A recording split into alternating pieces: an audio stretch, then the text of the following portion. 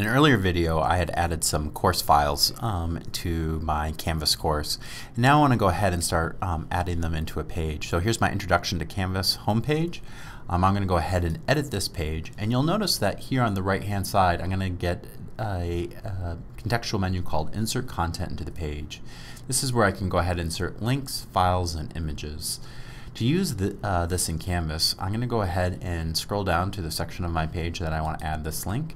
And you'll see that I've placed my cursor here under the course syllabus section, and then in Files I'm going to select the Files tab, open up the course files, and here is my Unit 1 with my syllabus. I'm simply going to click Intro to Canvas Syllabus, and that will place a link right here in my document. To save those changes, I'm going to scroll a little further down and click the Save button. Now when a student goes to this home page and clicks this link, it will download a Microsoft Word document. But I want to pretty up this page a little bit more. I want to add a couple of photos as well. So I'm going to go ahead and at the upper right hand side I'm going to click the Edit menu. And one thing that I want to do is I want to add a welcome image. So I'm going to place my cursor at the top left hand corner, place a return, and you'll notice that insert content into page, I have something called insert images.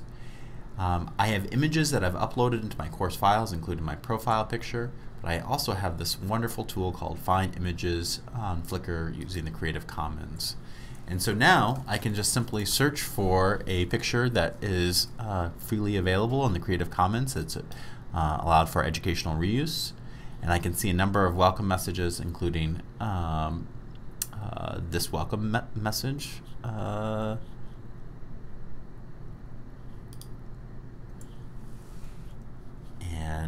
When I click on the image, you'll notice that I have the ability to resize the image as well. Finally, I have the ability to add images into the page that I have uploaded. So in this About Your Teacher section, I have the ability to do two things. I'm going to go ahead and place my cursor down here, and I'm going to insert my photo by choosing under the Insert Content into Page my photo. And again, I'm going to resize it so it's much smaller.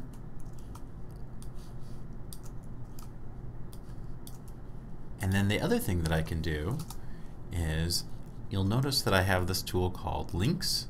I can link to any other page that I have created.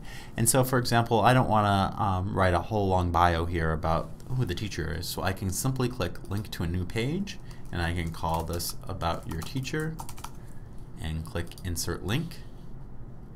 And now I can go ahead and click Save, and this would allow me to extend my pages into another page called About the Teacher. So three things that I've done in this particular section is I've gone ahead and I've added an image using the Flickr's Creative Commons.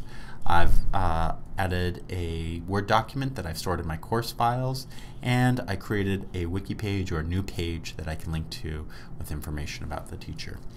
In the next section, we'll take a look at the Rich Editing Content tool.